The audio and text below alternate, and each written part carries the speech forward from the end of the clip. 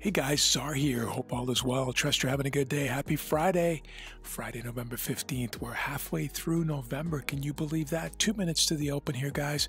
Big down day on the NASDAQ and on the S&P. The sell-off continues here after that big Trump rally. Really a 3-day phenomenon. Very strong celebration there. And now pulling back, retracing, coming up towards about 50% of that move. Not quite, but we're getting there. So down days here, guys, on the daily chart and bearish bodies for now. Of course, we will see what happens here on the open. 1 minute charts of the sisters, NASDAQ, S&P, volume weighted average price. We are handily below the VWAP, of course, and really sitting on 2 standard deviations below. But again, this is the pre-market, and we open in about 1 minute and 10 seconds or so. This is my trading grid, guys. There's the daily chart in the top left-hand side with that down day that I showed you on the other grid. And here, guys, is the 30-minute frame. Let's take a look at this close-up, shall we? There's the selling down here overnight into Asia, selling down again, reacting, selling down again this morning with some news that came out, of course, at 8:30. This is the 8:30 candle right here, a little spike up and then back down again, flipping bearish. And now we are in a cleanish traffic zone, actually quite a clean traffic zone here on the 30-minute.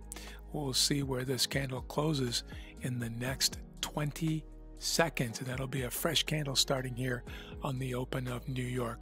1 minute chart on the right hand side, guys. I'm going to drop down. I might drop down to the 30-second chart here in a moment. We'll see.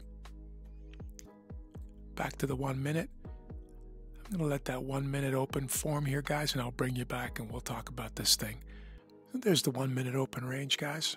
As you can see, it looks pretty small. It's a 20-point range on the NASDAQ, and it is a 4.5-point range on the S&P.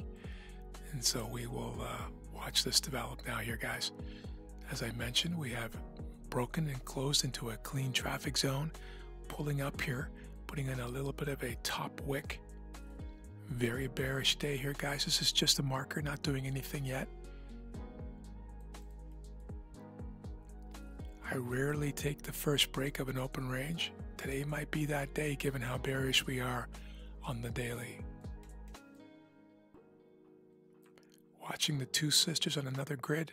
I'm going to go live here, guys. Sell stop order right there. And I'm in, guys. I am in right there.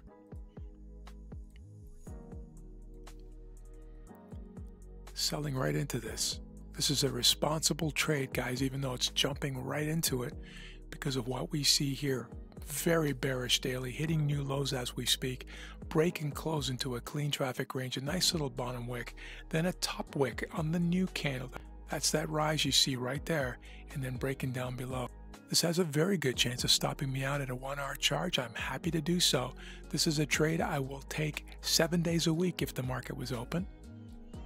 This is one of those times when the market is screaming for a sell right on the open.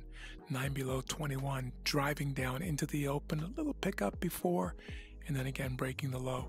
Again, super high chance of being stopped out here with a 1-hour charge, but I'm okay with that.